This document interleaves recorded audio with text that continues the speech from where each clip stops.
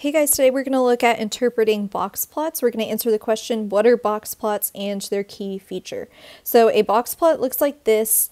It displays a data distribution using 5 key numbers. So the first number is the minimum. This is the lowest value of the data set. That's going to be marked by this point.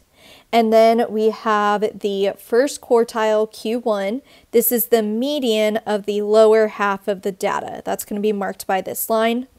And then the median is the midpoint of our data, and it's marked by this middle line. The third quartile, Q3, is the median of the upper half of the data. It's marked by this line. And then the maximum is marked by this point. It is the highest data value.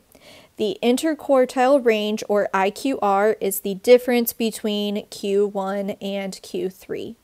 So now we're going to label the box plot with the words from above. So this point right here is the minimum, and then the ending point is the maximum.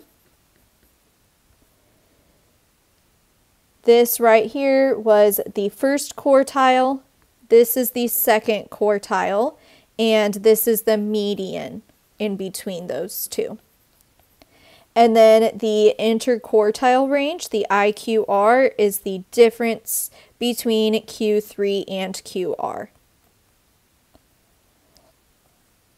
Okay, let's look at this one right here. It says the following data set represents the number of gummy bears in a full-size bag. Create a 5-number summary and sketch the box plot. So the first thing that I'm going to do is list these numbers from least to greatest. That's going to help me find all of these different numbers. So the lowest number I see is 34.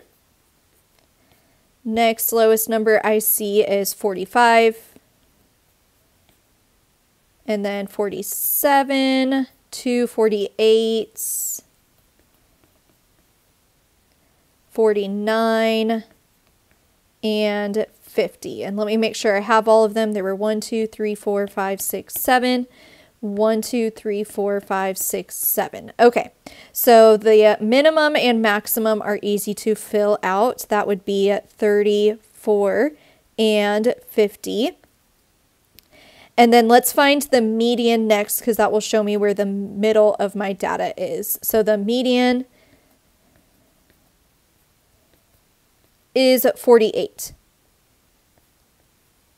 Okay, now I need to find Q1 and Q3. So Q1 is the median of the lower half of the data. So I'm looking at this right here. So the median of that would be 45. And then Q3 is the median of the upper half of the data, and the median of that would be 49. And now that I have all of my numbers, I can make my box plot. So I'm going to put the minimum at 34 and the maximum at 50. And then Q1 is at 45.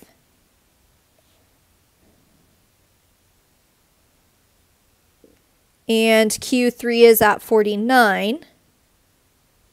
And then the median was at 48. And now I'm just going to draw the rest of the box plot, connecting everything.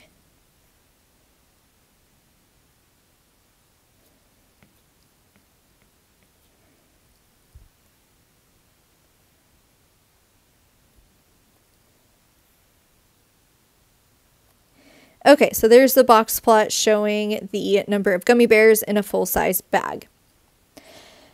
Okay, now I'm given a box plot, and I'm going to identify the 5-number summary and the ranges. So the minimum is right here. It looks like it is at 9.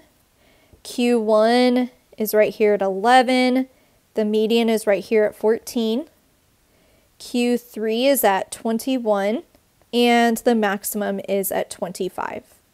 And then the IQR is Q3 minus Q1, so it's 21 minus 11, which is 10.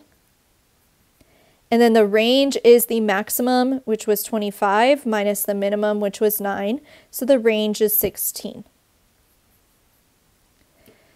Okay, let's do the same thing for this one. My minimum is 1.5. Q1 is between 2.5 and 3, so that would be 2.75. The median is 4. Q3 is between 4.5 and 5, so 4.75. And then my maximum is between 5 and 5.5, so 5.25. The IQR is Q3, which was 4.75, minus Q1, which was 2.75, so it's 2. And then the range is the maximum, which was 5.25, minus the minimum, which was 1.5, so the range is 3.75.